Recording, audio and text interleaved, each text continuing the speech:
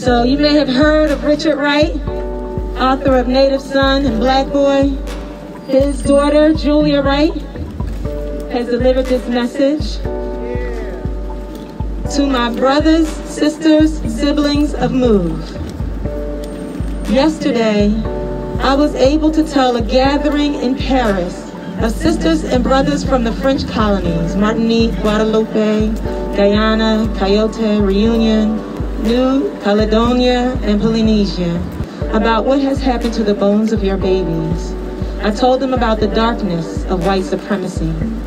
I told them that since slavery, we have been black Antigenese crossing over into the Forbidden City to claim the remains of our slain ones, to bury them with our ancestral rights. Because beyond the laws of the masters, there are moral laws. That's right. And we are writing these laws with our flesh. Yes. Here are some words of feedback concerning your ordeal from the representative of L'Inepeltier in France, Sylvian Duez. This is solidarity. Julia, what you told us at our gathering yesterday about the bones of the Move children made my blood ice over. All of my thoughts go to Move.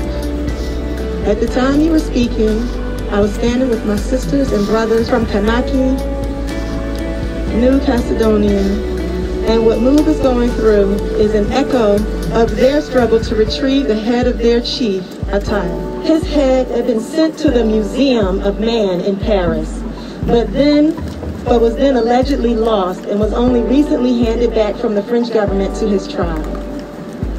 I was also reminded of the skulls of Geronimo and Pancho Villa, still detained by white supremacists at Yale University.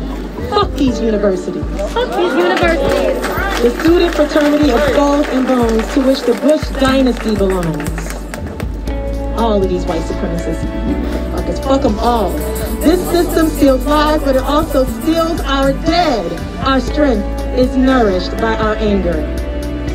This is not an error. This is not even an insult. It is a crime against our right as humans to mourn the children born to us.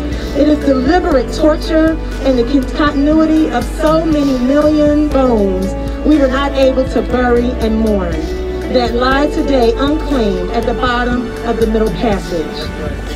In the continuity of so many of our skulls studied to prove our alleged animality. In the continuity of the removal of our mumias to dark dungeons, turning us into a people roaming as headless as a Kanaki tribe without those we chose to direct us. With love from across the Middle Passage, Julian.